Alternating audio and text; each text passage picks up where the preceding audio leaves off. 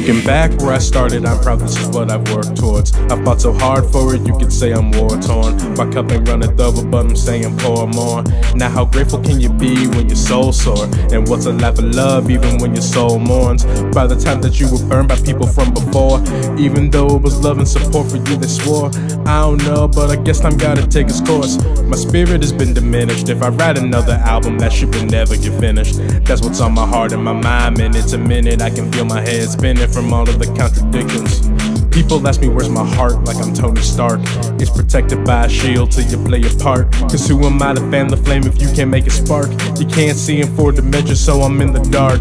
Yeah, my therapist asked me why I choose to be pessimistic. My best answer, it makes risk management realistic. Cause I'm a perfectionist and frankly I'm too inconsistent. So I don't expect much, so I can't really get pissed at myself for being lazy, cause in turn it makes me sad. Because of course the voice of reason I hear's my dad's. And some of y'all might be asking, well, is that really bad? And well, the answer is yeah, when he thinks your art is trash.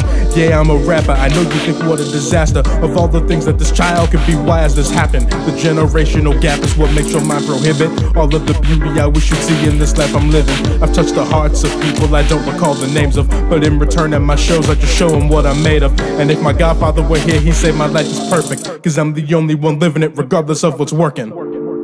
Yeah, and to all of the fans, I just want to say thanks, cause when it's harder than ever, I'll do whatever it takes. And I promise that someday that I can always be better. Prospect forever.